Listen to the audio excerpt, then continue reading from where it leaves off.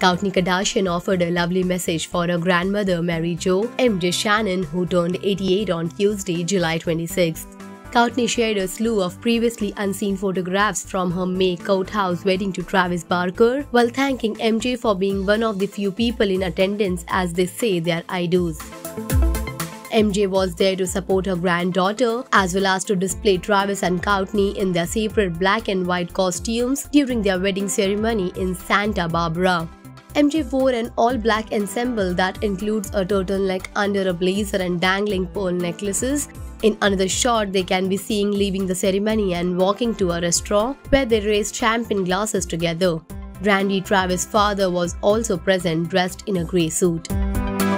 Kourtney wished her happy birthday and expressed her gratitude for being able to attend her and Travis' special day. "My special, sweet, trick, sophisticated, smart and most wonderful grandmother. Happy birthday, my MJ," she captioned the picture. "So happy you could be one of the only two guests we had when we were legally married. I will always remember this day and night with you." Travis and Kourtney previously shared a few photographs from their Courthouse wedding on Instagram after saying their I-dos in the ceremony.